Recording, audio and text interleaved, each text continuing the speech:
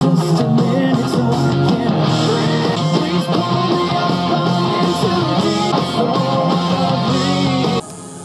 I've been working on my aerial a lot, and I'm never really quite happy with it, but you know, who's happy with anything they do ever? But these are the 3 things I just came through that I did today that I think helped me a lot, and I want to pass them on to you to see if they help you as well.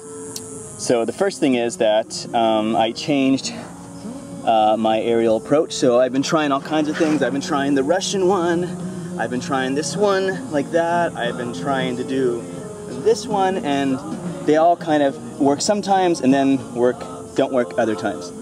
So what I started to do this time is just think about, okay, what's the most basic thing this comes from, and that is from your cartwheel itself.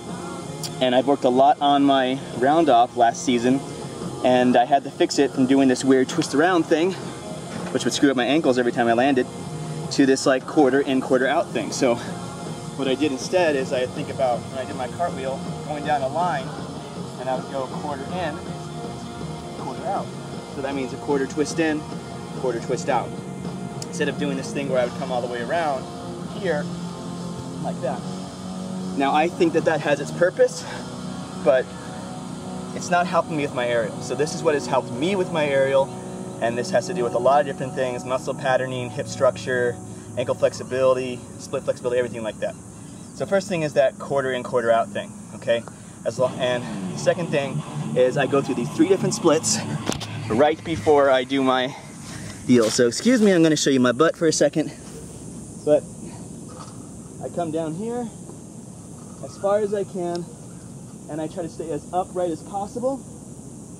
And then I go back and forth between here, middle, here. Now notice I don't have a very big middle split. I'm working on it.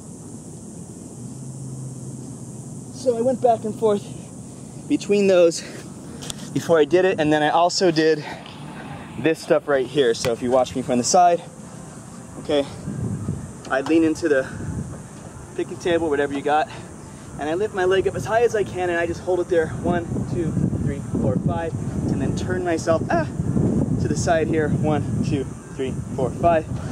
Other side, 1, 2, 3, 4, 5, and I turn it out, 1, 2, 3, 4, 5.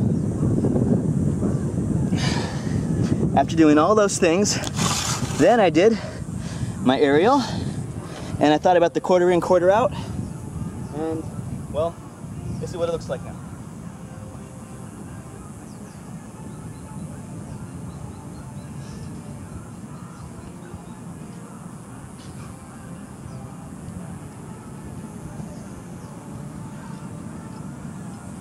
Go towards you.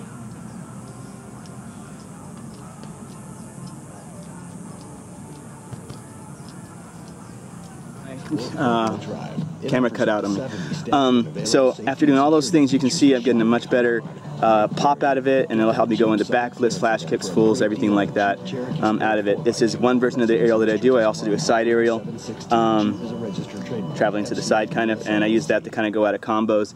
But this is the one that's kind of more linear, which gives me a lot of power to go into like a backflipping trick or something like that.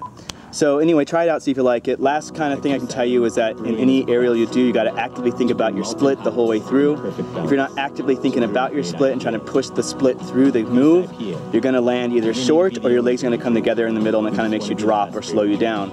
So do the best you can to try and get your split to come all the way around, so that way you have to do less work as far as actually jumping. Because if you notice, people who have amazing splits usually have pretty dang good aerials. Anyway, that's all I got for you. Hopefully it helps you out.